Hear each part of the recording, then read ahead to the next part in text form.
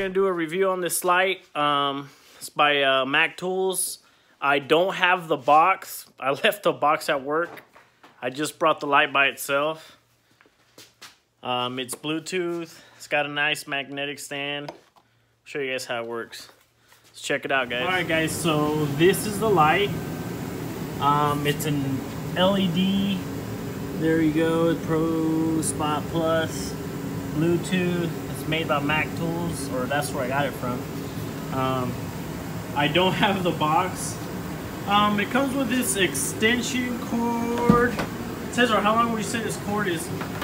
It's probably about a 10-foot cord that it comes with. 15. And what's awesome is it doesn't get hot. I was using it on a truck I was working on. I was putting injectors in a truck at work, and the light was on probably for 4 or 5 hours. Does not get hot. Here's where you turn it on. There's the first setting. So that's the, what is that? That's 20%, and I'm gonna kind of show you how bright it gets. That's the 40%, 60%, 80, and 100. And I think it works pretty cool. I paid, how much? It was $268 what I paid for the light. Yep.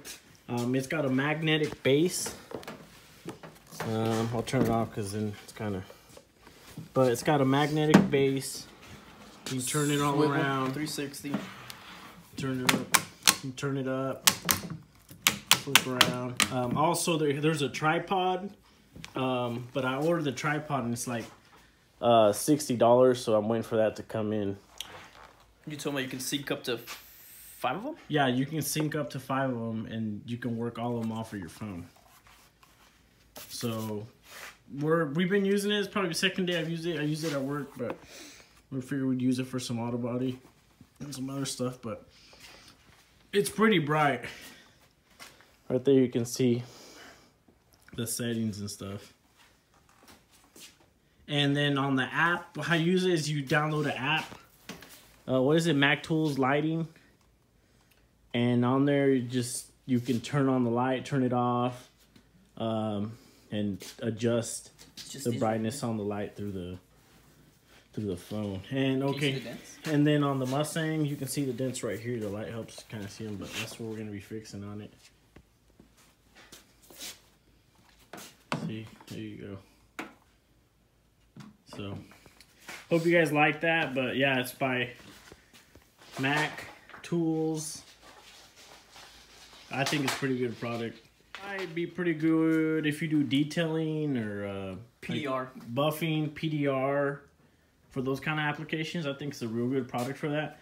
I'm pretty impressed because there were some other lights that were on the truck previously. I think Milwaukee makes a very similar one, and they're around $400. For this one, I think I got it on sale on the Mac Tools truck for $268. So it's a pretty good deal.